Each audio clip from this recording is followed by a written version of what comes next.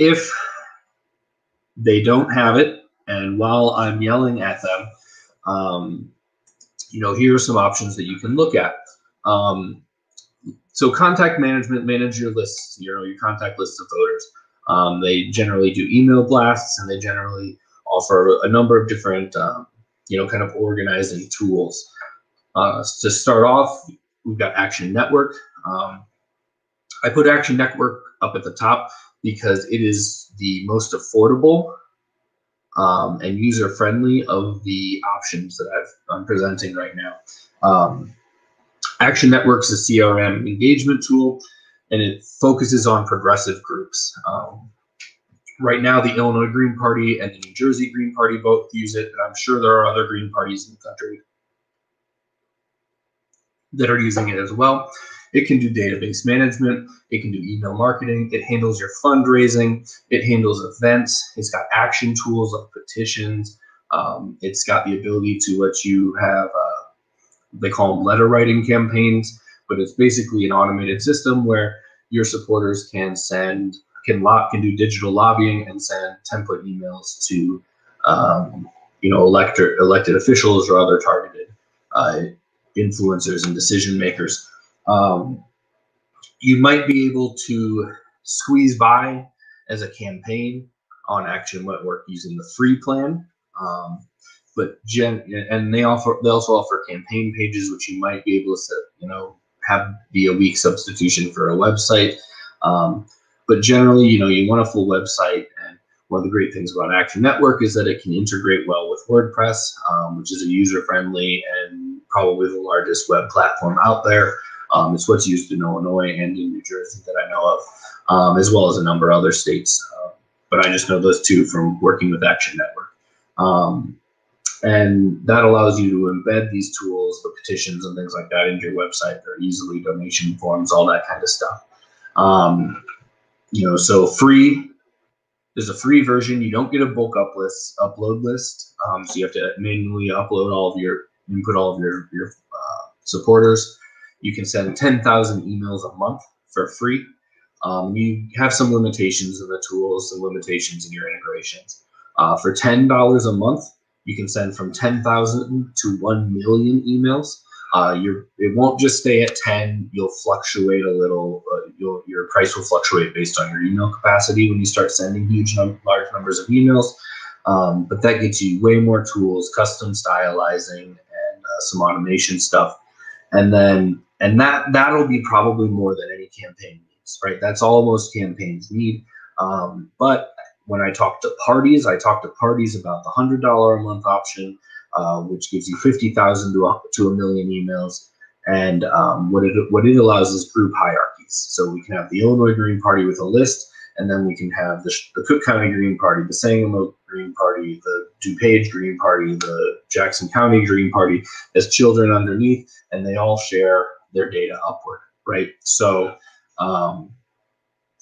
that's an ideal setup for a party.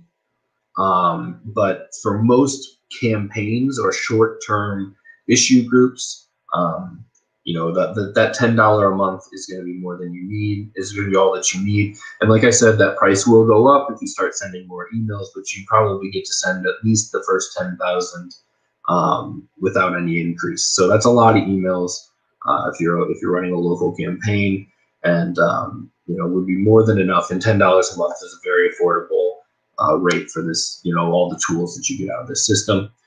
Next up is Nation Builder. Nation Builder is a CRM that boasts itself as an all-in-one tool. It's the most common CRM in the Green Party, I would guess, largely because the Greens, including the National Party, were sold on it being this amazing all-in-one tool. We didn't need website hosts. We didn't need these other systems that we were stacking to get our full service. It does list management, it does email marketing, it does fundraising, it's got events and action tools, and it does full on websites, so it can host your website as well. With Action Network, you're going to need an outside website that you connect to all your actions to. So there's a second piece, like to make Action Network and Nation Builder do the same work. You need two pieces, Action Network and a website stacked next to just Nation Builder.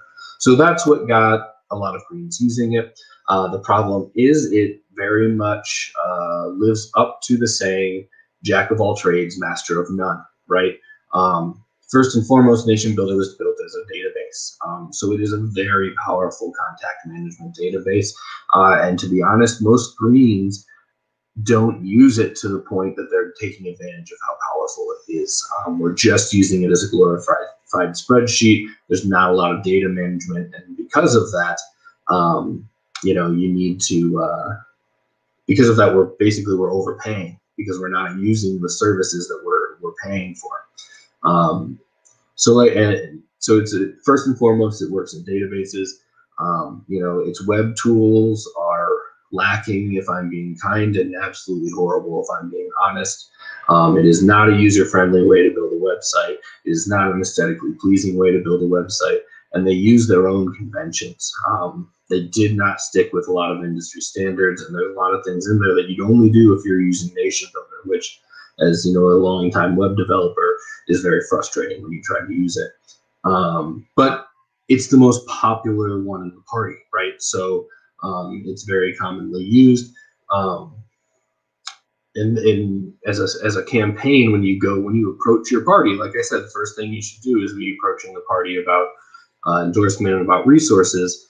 You may find that they have a Nation Builder account, and then, you know, now you're on Nation Builder and all this is solved for you.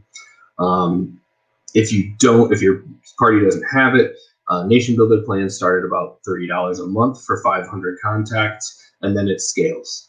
It's generally based on contacts, what your price is, but and they allow you to send unlimited emails to those contacts, but they cap you with how many people can be in your account. Which is bad for things like voter lists, right? It's not good. It's not easy to load a voter. It's not cheap to load a whole voter list into Nation Builder. It's prohibitively expensive. So like in Illinois, we have voter lists, but they are not in Nation Builder. They could never be in Nation Builder when we had it, because it would be just astronomically expensive to put 8 million people into our list. So you're generally based on the number of people on your list. But there's some stuff with their plans where, like, you're limited in websites until you upgrade to the next tier.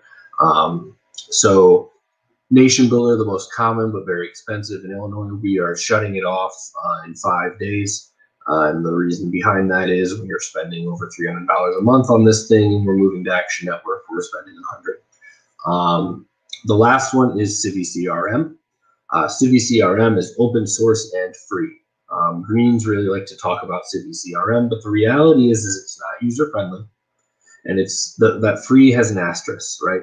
That free requires you to have hosting, requires you to have the skill or pay for the skill to maintain and develop more tools into your CiviCRM. So because it's open source, you could develop almost anything you want.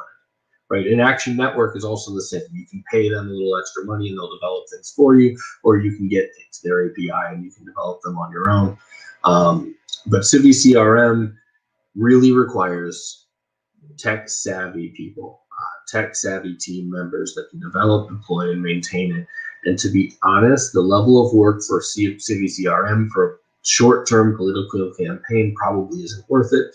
When I give this talk, when I focused on parties, I always end this area talking about CiviCRM and how long-term I think the Green Party needs to channel collective resources and develop a CiviCRM database that is a green,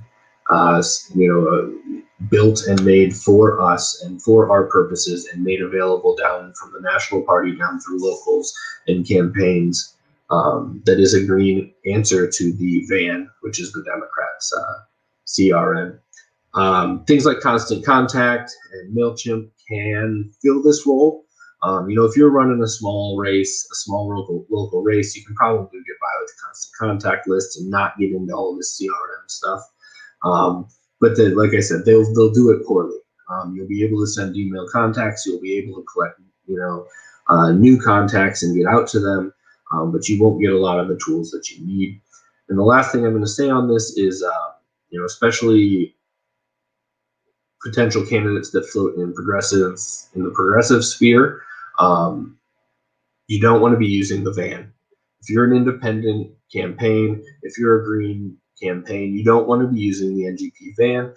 The NGP van is the Democratic Party's controlled CRM. So I know a lot of people in 2016 who, backed Bernie from the independent left, and then were mad that they were getting emails from Hillary. Well, the reason you're getting emails from Hillary is because the van is controlled by the Democrats. When you use the van, you agree that all of your data floats upwards, right? So everybody who donated to Bernie, everyone who volunteered for Bernie, all of their information, once Bernie dropped out, went straight up into the DNC's master database and was handed off to other candidates. And now those same people are getting messages for years about it. So you want to stay away from the van when it comes to contact management.